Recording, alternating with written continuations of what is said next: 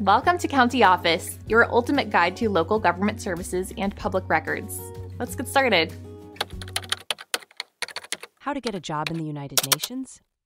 To work at the United Nations, you need to understand its recruitment process.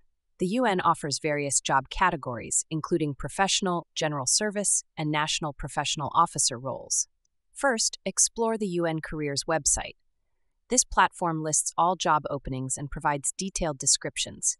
It also outlines the qualifications required for each position. The UN values diversity and seeks candidates from all over the world. Fluency in English or French is essential. Knowledge of other official UN languages can be advantageous. Educational qualifications are crucial. Most professional roles require at least a bachelor's degree. Advanced degrees and relevant work experience can enhance your application. Tailor your resume to highlight international experience and skills relevant to the UN's mission. Emphasize any work in multicultural environments or with international organizations. Networking can also be beneficial. Attend UN career fairs, webinars, and events to connect with current employees and learn about opportunities. The application process involves submitting an online application through the UN Careers portal. Ensure your application is complete and error-free.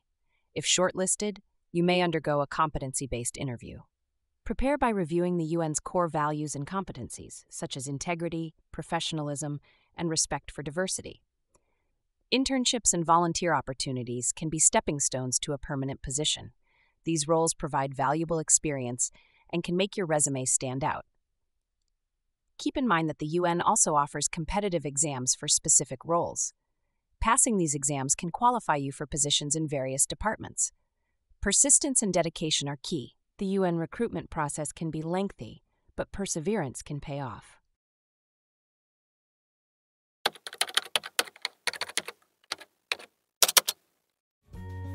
To learn more, check out these links, which you can click in the description below. And feel free to comment your questions. We're here to help.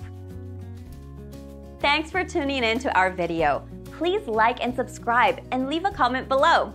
See you in the next video.